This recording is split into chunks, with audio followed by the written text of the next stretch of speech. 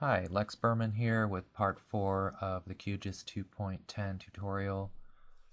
This section is about point in polygon calculations. So the first thing I'm going to do is what I'm trying to do is find all of the countries in Africa, and I want to find out how many airports there are in each country. So I'm going to first create a layer of just the states in Africa, and then I'm going to do a calculation to find out how many of the airports overlap with that state. It's a point in polygon calculation. So the first thing I need to do is I need to just select all the states in Africa, and I'm going to use the continent to do that. So I will make this continent layer active and select it. And then I want to use my vector research tool, select by location calculator or tool, and I want to find all the features in the natural earth countries layer that intersect features in the continent layer that are currently selected, and hit OK. And it's selected more than I want. Actually, some stuff in Europe, and if I zoom out a little bit, you'll see even one in South America.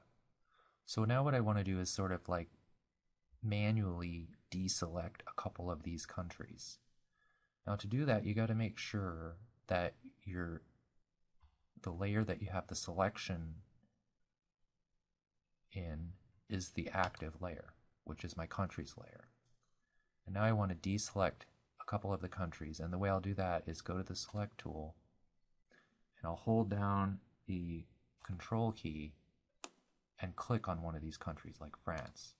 And you see France turns off, and then I'll do Spain. By the way, the one in South America was part of France. I'll turn to Spain, to Portugal, and that's about what I want. I just want these African countries. So I'm okay with this. And now back to this layer control. I want to go to the layer, right click, and save as a new file that just contains my African states. So instead of airports, I'll call it Africa States as a shapefile. Pull this up so you can see it. Africa States, save. And I want to go ahead and change the coordinate system now. And the reason why I want to, by the way, only the selected features. So just that selection that I've got is going to go into my African states. The reason I need to change the coordinate system is that WGS 84 is lat long decimal degrees, and the units are decimal degrees. So in order to do some point in polygon and aerial calculations, I really want it to be, actually the point in polygon won't matter, but later I wanted to do aerial calculations like density calculations by kilometer, square kilometer. And to do that, you need a projected coordinate system in a unit of measure such as meters. In any case, we'll just show you how to change the projection here. So we want to do a selection. We want to select a projection. And we want to search for one that we can see in the list here, but if I wanted to search for it, I could look for the Gall stereographic projection 54016. It's a spherical, it's not a spherical projection, it's a world projection. So this is the one I want, 54016. And if you look in the definition at the bottom, and you look around for units, you'll see that it's in meters. Unit equals m meters, that's fine. And also it's just a great projection. So let's go ahead and save that. Now I've got my African states saved in this projection, the selected features, okay. There they are. Now they look the same because our project is actually in the original projection of WGS 84. See? But I can change that now to this. I can choose this Gall stereographic, which is in meters, and say apply. Okay. And now you see it's this beautiful so-called Peters-Gall stereographic projection. And there it is. So now what I want to do is I want to count the number of each of these points that falls within each country. find out how many airports there are in each country. So I can do that by using a vector tool, vector analysis, point in Polygon. I want to count the polygon vector layer of African states, and the points are what I want to count in the airports. I can aggregate on IDs in case I had multiple features that really should only be counted once, but I want each airport counted separately, so I'll use the object ID.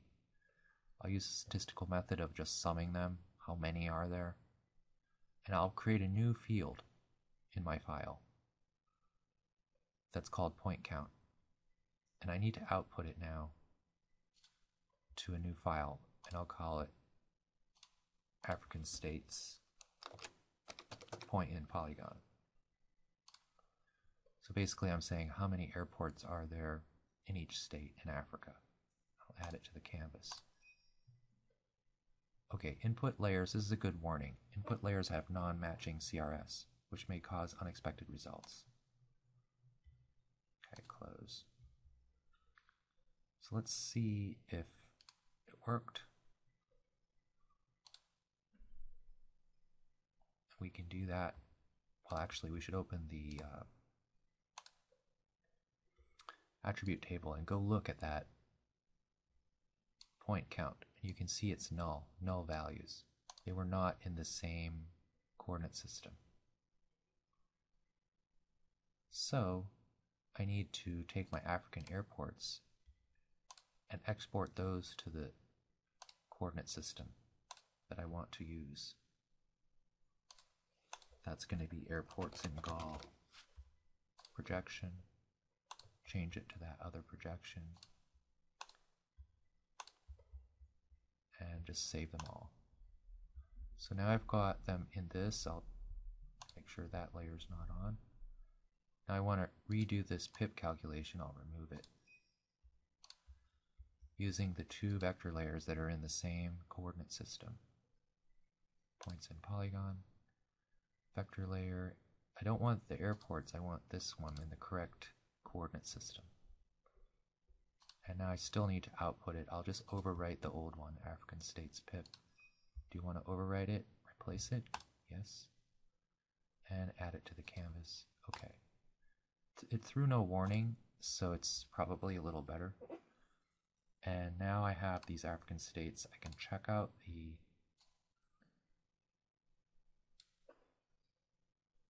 attribute table and see that the point count actually has some values. I've got 26, I've got 1 and 2 and so on. Now I can actually do a nice properties and style, and I can go and change it to a graduated symbol set. And choose the column containing the values, the point count. And I could do equal intervals if I want, and just classify that.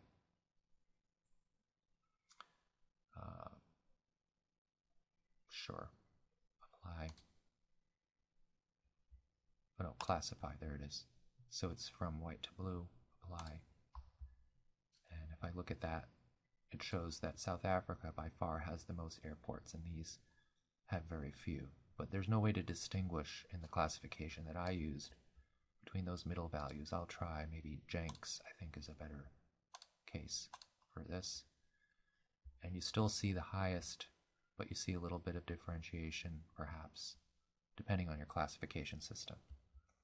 So what we've done is just gone from a scatter of points to knowing the number of them per country, which we could actually label if we like.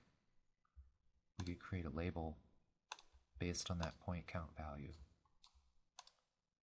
And the text could be actually, say, yellow, and the buffer could be black. And a little bit larger than this. Make the text larger as well. You can see it changing. This is what it'll look like on the top. It's kind of nice. So you can actually see the values here. There's like 91 airports in South Africa, and so on. There's 48 in Algeria, 24 in Madagascar. So this just gives you an idea of how to use the point in Polygon tool, and a little bit about reprojection and how geoprocessing does not work if you have two layers that you want to process that are not in the same projection.